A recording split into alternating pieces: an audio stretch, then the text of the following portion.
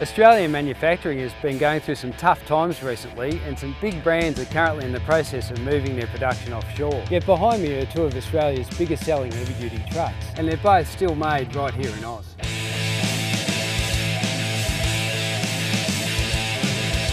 First cab off the rank is the Volvo FH. This is the latest incarnation of Volvo's global heavy-duty platform. It's powered by a 16-litre 600 horsepower engine and is backed by Volvo's I-Shift automated transmission. It's a silky smooth performer, and it's really raised the bar in terms of driver comfort and noise levels.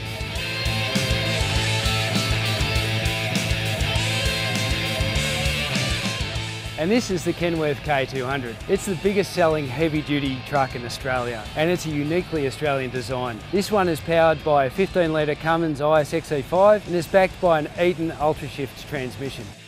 Now, I can't drive both these trucks myself, so I've invited along arguably Australia's most experienced transport journalist, Steve Brooks. All right, Woody, all we've got to decide now is who's going to drive which truck.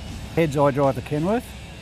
Tails, I drive the Volvo. How's that? Rightio, we'll flip for it. All right, you flip. Don't forget to catch it. Looks like I'm in the Kenworth, you're in the Volvo. You be gentle with that thing, won't you? All right, all the best.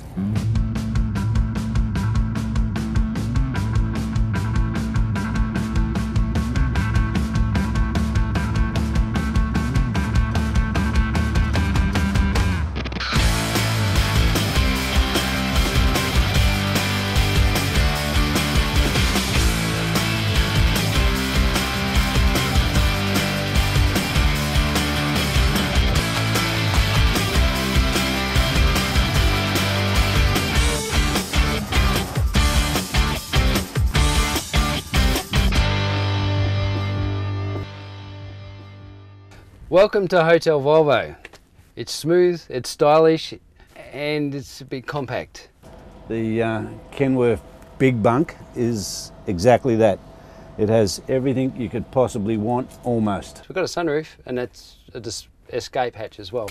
The big thing with this cab is just the physical amount of space that's in here. And there's lots of buttons. And when it comes to accommodation on the road, it'd be really hard pressed to beat this. Yeah, so this is my bed for the night, and Brooksy's over there in the Kenworth with enough room for him and a troop of boxing midgets. The one thing about this truck that really stands out, it oozes matte wood. He has really let his head go. He has specified this as if it was his, and you can all tell from the way it's laid out, Woody is a sook.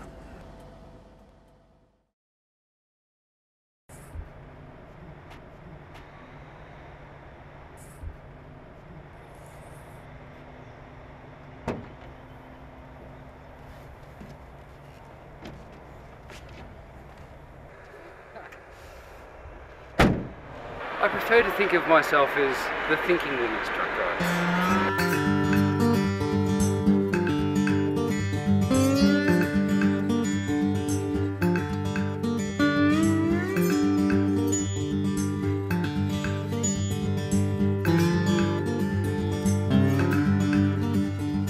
So we're on the way north out of Marulan, and I'm back in the Woody wagon.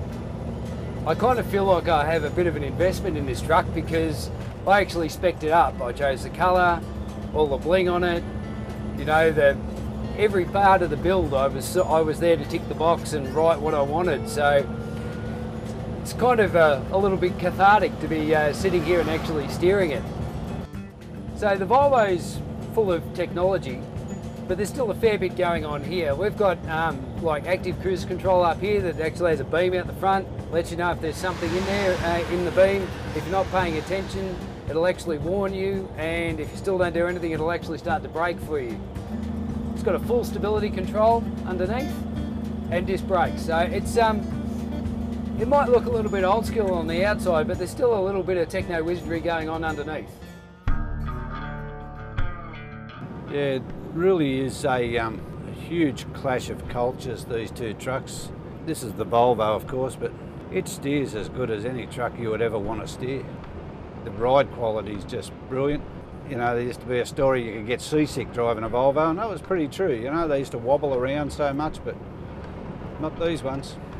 I think if there's one area where the Kenworth and the Volvo compare, is the Kenworth has so much more space for the driver behind the seats, and this one is so limited. Volvo's put a lot more cubic area in front of the driver and above the driver, but seriously, that bunk, they really need to do something about it. They need to bring that XXL cab back and give the driver a bit more sleeping space.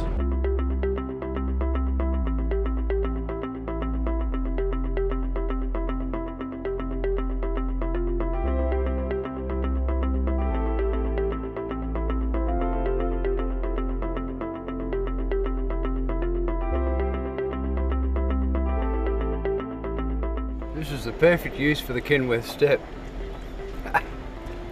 What he meant to say was, Kenworth step has many attributes. Being a table is one of them.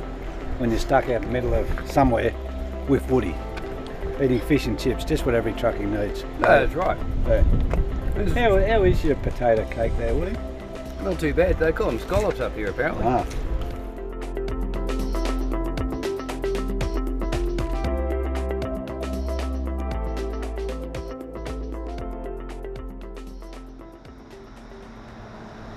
Here we are at Kaibucka, day 3, and just heading north to Brisbane today. It's what, 550 k's or thereabouts, and yeah, if these trucks keep doing what they've been doing, we'll have another good day.